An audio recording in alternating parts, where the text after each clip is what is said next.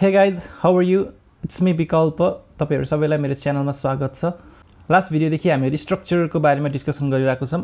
In this video we are going to discuss how to pass a structure to a function अनि फंक्शनबाट स्ट्रक्चरलाई कसरी return गर्ने भनेर। For this मैले एउटा structure बनाउँछु जसले कम्प्लेक्स नम्बरलाई रिप्रेजेन्ट गर्छ। कम्प्लेक्स नम्बरमा एउटा रियल पार्ट हुन्छ, अर्को इमेजिनरी पार्ट हुन्छ, दुईवटा पार्ट हुन्छ। हो त्यही दुईवटा पार्टहरुलाई एज अ मेम्बर फिल्ड राखेर मैले एउटा स्ट्रक्चर बनाउँछु। सबैभन्दा फर्स्टमा स्ट्रक्ट कम्प्लेक्स भनेर र यहाँ भित्रपट्टि चाहिँ मैले डबल रियल र डबल आइएमजी इमेजिनरी भनेर यसरी दुईवटा फिल्ड राखेर मैले एउटा कम्प्लेक्स भन्ने स्ट्रक्चर बनाउँछु। त्यसपछि म मेन मेथड लेख्छु। सबैभन्दा फर्स्टमा मेन मेथड भित्रपट्टि स्ट्रक्ट कम्प्लेक्स टाइपको दुईवटा भेरिएबल बनाउँछ है। जस्ट मैले इन्ट c1 भनेर लेख्दाखेरि जसरी c1 भन्ने इन्टिजर भेरिएबल बन्थ्यो त्यसैगरी int c1 नबनिकिन struct complex c1 बन्यो भने अब स्ट्रक्ट कम्प्लेक्स टाइपको चाहिँ भेरिएबल बन्ने भयो c1 भनेर है। यो चाहिँ स्ट्रक्चर भेरिएबल भयो। अब चाहिँ त्यसैगरी c2 भन्ने पनि यसरी बनाए। दुईवटा चाहिँ स्ट्रक्चर भेरिएबल मैले बनाए र यहाँनिर यसलाई मैले इनिशियलाइज पनि गर्दिन्छु। इनिशियलाइज गर्दाखेरि एउटामा चाहिँ मैले 1 2 भनेर इनिशियलाइज गरे र c2 मा चाहिँ 5.5 र 6.7 भनेर यसरी इनिशियलाइज गरे। यो गर्न साथ c1 भन्ने भेरिएबलको रियल पार्टमा गएर 1 बस्यो, इमेजिनरी भन्नेमा चाहिँ 2 बस्यो। त्यसैगरी c2 भित्रको रियलमा 5.5 बस्यो, आइएमजी मा 6.7 भनेर बस्यो है। अब त्यसो हो भने मैले एउटा यस्तो फंक्सन लेख्न खोज्दैछु जसमा मैले दुईवटा कम्प्लेक्स नम्बरहरु पास गर्छु। त्यसले दुईटा कम्प्लेक्स नम्बरलाई जोडेर अनि मलाई रिजल्ट दिन्छ। त्यो रिजल्ट पनि एउटा कम्प्लेक्स नम्बर नै हुन्छ नि हैन। भनेपछि त्यो फंक्सनमा मैले दुईवटा स्ट्रक्ट कम्प्लेक्स टाइपको भेरिएबलहरु पठाउनु पर्यो एज अ प्यारामिटर। त्यसपछि त्यसको रिटर्न टाइप पनि के हुनु पर्यो? स्ट्रक्ट कम्प्लेक्स टाइपको हुनु पर्यो हैन। त्यसकारणले यहाँनिर मैले स्ट्रक्ट कम्प्लेक्स भन्ने रिटर्न टाइप भएको एउटा एड भन्ने फंक्सन लेखेँ जसले एज अ प्यारामिटर लिन्छ स्ट्रक्ट कम्प्लेक्स c1 र स्ट्रक्ट कम्प्लेक्स c2 भनेर यसरी दुईवटा प्यारामिटर्सहरु लिन्छ। अब यो दुईटालाई मैले जोड्न खोज्दैछु। त्यो दुईटा जोडेर मैले रिजल्ट केमा राख्नु पर्यो भन्दाखेरि कम्प्लेक्स स्ट्रक्चर टाइपमै राख्नु पर्यो नि त हैन। भनेपछि त्यो रिजल्टलाई राख्नको लागि मैले फेरि स्ट्रक्ट कम्प्लेक्स res भनेर रिजल्ट राख्नको लागि नयाँ भेरिएबल बनाए। अब res.real res भित्रको रियलमा एडिसन गर्दाखेरि के हुने हो त भन्दा c1 भित्रको रियल प्लस c2 भित्रको रियल जोड्नु पर्ने हो नि त हैन। त्यसैगरी res.img भने चाहिँ c1 भित्रको img र c2 भित्रको img चाहिँ गएर भनेपछि यति गर्न साथ हाम्रो res भन्ने स्ट्रक्चरमा रियल पार्टमा पनि असाइन गरिसक्यौं, img पार्टमा पनि असाइन गरिसक्यौं। यहाँबाट हामीले के गर्न सकियो? रिटर्न res लाई चाहिँ अब रिटर्न गर्दिन सक्यो। res रिटर्न हुनु भनेकै स्ट्रक्ट कम्प्लेक्स टाइप रिटर्न हुने हो नि त हैन। त्यही भएर रिटर्न टाइपमा हाम्रो स्ट्रक्ट कम्प्लेक्स भनेर हामीले राखेको छौं है। त्यसैगरी म अर्को फंक्सन बनाउँछु, एउटा void print भन्ने फंक्सन बनाउँछु। त्यो प्रिन्ट फंक्सनले लिन्छ के त भन्दा स्ट्रक्ट कम्प्लेक्स नम्बर एउटा n भनेर लिन्छ है।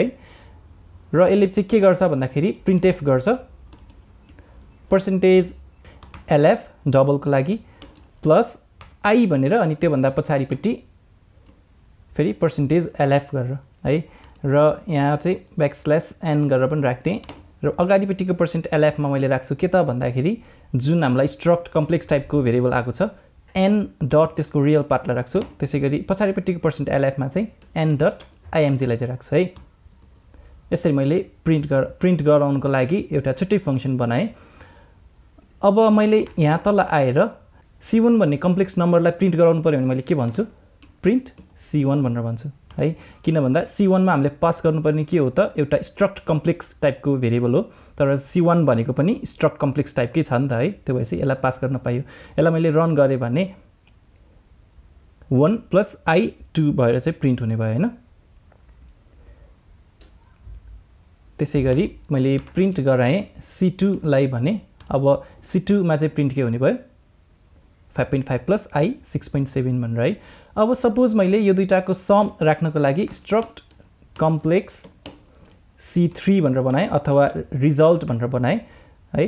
त्यसपछि यहाँ तल आएर के भन्ने भन्दाखेरि रिजल्ट इक्वल्स टु माथि फंक्सन बनाएको छ नि एड भनेर एड लाई चाहिँ कल गरे र एड भित्र पास के गरे भन्दा C1 र C2 लाई पास गरे पास गर्न पाए नि त किन भन्दा यसले खोजिरहेको प्यारामिटर के छ स्ट्रक्ट कम्प्लेक्स टाइपको छ अर्को पनि स्ट्रक्ट कम्प्लेक्स टाइपको छ दुईटै C1 र C2 पनि स्ट्रक्ट कम्प्लेक्स टाइपकै छ भनेपछि यसलाई पास गर्न पाइयो र यसले रिटर्न गर्ने रिजल्ट के छ स्ट्रक्ट कम्प्लेक्स टाइपको छ भनेपछि यो आएर बस्ने जुन रिजल्ट भन्नेको डेटा टाइप पनि स्ट्रक्ट कम्प्लेक्स हुनु पर्यो नि त्यो पनि त्यही नै छ हैन र भनेपछि यसरी लेख्न पाइयो हामीले अब मैले प्रिन्ट भन्ने फंक्सन भित्र रिजल्टलाई पठाइदिए भने पठाउन पाएँ कि पाइन पक्कै पाउनु पर्यो किन भन्दा प्रिन्टले एक्सपेक्ट गरेको छ स्ट्रक्ट कम्प्लेक्स टाइपको भेरिएबल र रिजल्ट भन्ने पनि स्ट्रक्ट कम्प्लेक्स टाइपकै भेरिएबल हो यसरी प्रिन्ट रिजल्ट भनेर भन्यो भने यसले प्रिन्ट के गर्यो अब 6.5 प्लस I 8.7 भनेर त्यो चाहिँ कसरी आइरहेको छ भन्दा यो दुईटा कम्प्लेक्स नम्बर चाहिँ जुडिएर आइरहेको छ एडिसन रिजल्ट चाहिँ आइरहेको छ यसरी हामीले स्ट्रक्चरहरुलाई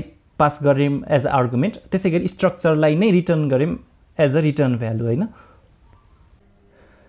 नाउ यदि मैले अब दुईटा कम्प्लेक्स नम्बरहरुलाई मल्टिप्लाई गर्ने प्रोग्राम लेख्न खोजे भने चाहिँ अब मैले यही लजिकले फेरि लेख्न ट्राई गर्छु कुनै पनि दुईटा कम्प्लेक्स नम्बरलाई मल्टिप्लाई गर्यो भने आउने रिजल्ट पनि कम्प्लेक्स नै हुन्छ त्यही भएर हाम्रो मल्टिप्लाई भन्ने फंक्सनको पनि रिटर्न टाइप चाहिँ स्ट्रक्ट कम्प्लेक्स नै हुनु पर्यो स्ट्रक्ट कम्प्लेक्स त्यसपछि हाम्रो फंक्सनको नेम भयो जुन चाहिँ मल्टिप्लाई भनेर दिदै छु मैले अनि त्यसको आर्गुमेन्ट भित्र चाहिँ दुईवटा कम्प्लेक्स नम्बर्सहरु यसले लिन्छ फर्स्ट आर्गुमेन्ट पनि स्ट्रक्ट कम्प्लेक्स टाइप के हुन्छ त्यो भने कम्प्लेक्स नम्बर हुन्छ एउटा अर्को पनि फेरि कम्प्लेक्स नम्बर नै हुन्छ यसरी दुईवटा कम्प्लेक्स नम्बरहरुलाई मैले लिएँ अब त्यसपछि यिनीहरु दुईटाको रिजल्टलाई जुन मल्टिप्लिकेसन प्रोडक्ट हुन्छ त्यसलाई स्टोर गर्नको लागि फेरि मैले एउटा नयाँ कम्प्लेक्स नम्बर बनाउनु पर्छ त्यो भने स्ट्रक्ट कम्प्लेक्स प्रोडक्ट भनेर मैले बनाए त्यसपछि प्रोडक्टको रियल पार्टमा चाहिँ C1 को रियल टाइम्स C2 को रियल माइनस C1 को इमेजिनरी टाइम्स C2 को इमेजिनरी हाम्रो कम्प्लेक्स नम्बर को चाहिँ मल्टिप्लिकेसन गर्दाखेरिको फर्मुला यही हुन्छ त्यसपछि फेरि प्रोडक्टको इमेजिनरी पार्टमा चाहिँ C1 को रियल टाइम्स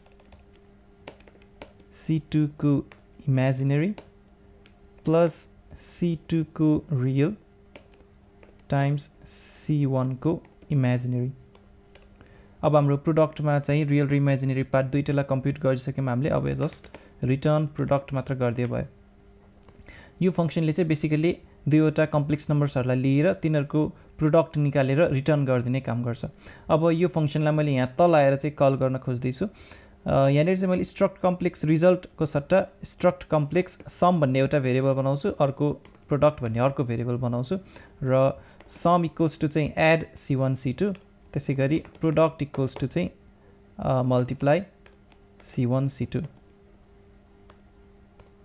यो गरेर मैले प्रोडक्टमा राख्न चाहिँ पाएँ किन भन्दाखेरि मल्टिप्लाई फंक्सनको रिटर्न टाइप भनेको स्ट्रक्ट कम्प्लेक्स छ र यहाँनिर हामीले जहाँ लगेर राखेको छौं जुन भेरिएबल प्रोडक्ट भन्ने त्यो प्रोडक्टको टाइप पनि स्ट्रक्ट कम्प्लेक्स नै छ त्यो भएको कारणले अब मैले प्रोडक्टलाई पनि प्रिन्ट गराउनु पर्यो भने प्रिन्ट भन्ने फंक्सन भित्र पठाउँछु प्रोडक्टलाई यो गर्न साथ हाम्रो प्रिन्ट भन्नेले के आर्गुमेन्ट चाहिँ लिन्छ भनेछ भन्दाखेरि स्ट्रक्ट कम्प्लेक्स लिन्छ भनेछ र प्रोडक्ट भन्ने पनि स्ट्रक्ट कम्प्लेक्स नै हो त्यो पठाउन चाहिँ पाइयो यसलाई मैले सेभ गर्छु र रन गर्छु okay here is an error undeclared identifier result भनेको छ ओके रिजल्टलाई हामीले फालिसक्यौं यहाँनिर हामीले सम भनेर चाहिँ राख्नुपर्ने थियो सरी अबाउट दैट सम भनेर राखे त्यसपछि मैले रन गर्दाखेरि फर्स्ट लाइनमा चाहिँ हाम्रो सम प्रिन्ट भयो भने सेकेन्ड लाइनमा चाहिँ हाम्रो प्रोडक्ट प्रिन्ट भयो सो यसरी हामीले स्ट्रक्चरहरुलाई फंक्सन भित्र पठाउन र फंक्सनबाट रिटर्न गर्न सक्छौं so this will B L for this video यसमा हामी यति नै गर्छौं